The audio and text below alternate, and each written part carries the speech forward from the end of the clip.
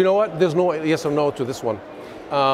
There are certain components within the internet that need to be regulated, and there are others that need to be left open. Unfortunately, I'll give you an example. When we talk about fake news, how are we going to stop fake news from being intentionally distributed unless we find some kind of a way of punishing those?